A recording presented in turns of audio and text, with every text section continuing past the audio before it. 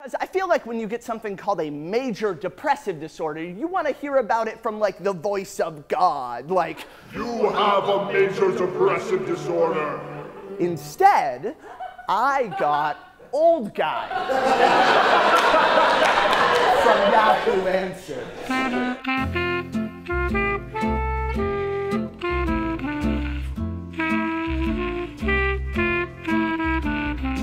Hi, I'm Clayton and I'm the writer and performer of Smile. It tells the story of a major depressive episode precipitated by a bad breakup. I walk into my therapist's office like Matt Damon in Good Will Hunting. I'm smarter than you! You suck it out! Your dead wife's lame! Fix me, please! My name is Jeff Kuperman. And I'm Rick Kuperman, and we're the directors of Smile. What I think that Clayton does really well is walk you through the battles that his rational brain is having with his emotional brain. I dreamed a dream in time gone by. And I think to myself, Anne Hathaway's complexion is remarkably similar to my ex-girlfriend's complexion. They both have skin on their faces.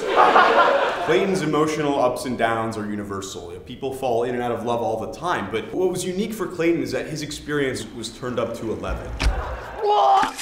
I'm outside the AMC theaters having a panic attack, and there are all these kids shouting, "Woo! Wreck-It Ralph! Wreck-It Ralph!" And I say, "Don't see Les Mis. It's about my ex-girlfriend, and it will ruin